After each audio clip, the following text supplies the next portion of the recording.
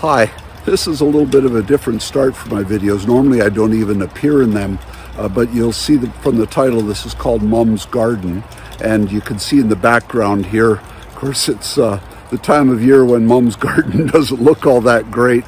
But my mother has had these gardens for years and years now, and she hasn't been able to maintain them. She's 96 and she has terminal lung cancer.